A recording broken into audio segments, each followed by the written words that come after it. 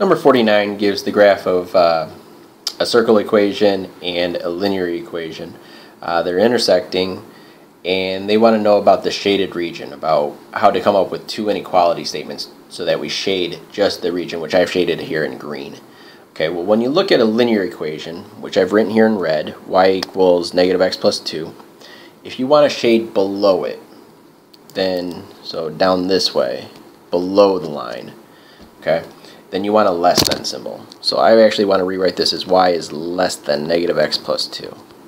And because the line is dashed, I do not want an equal sign below the less than symbol. Alright, so now for the circle equation, which I've written in blue, if you want to shade on the inside of the circle, you also want a less than symbol. If they were shading on the outside of the circle, you would use a greater than symbol. So I need to rewrite this equation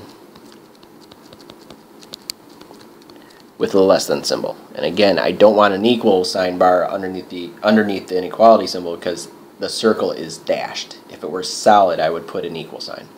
So now I just need to pick the option that I want. So let's see. Well, B is out because there's a greater than symbol. C is out because there's a couple greater than symbols.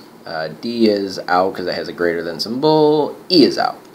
And A compares straight away. So my answer is just A.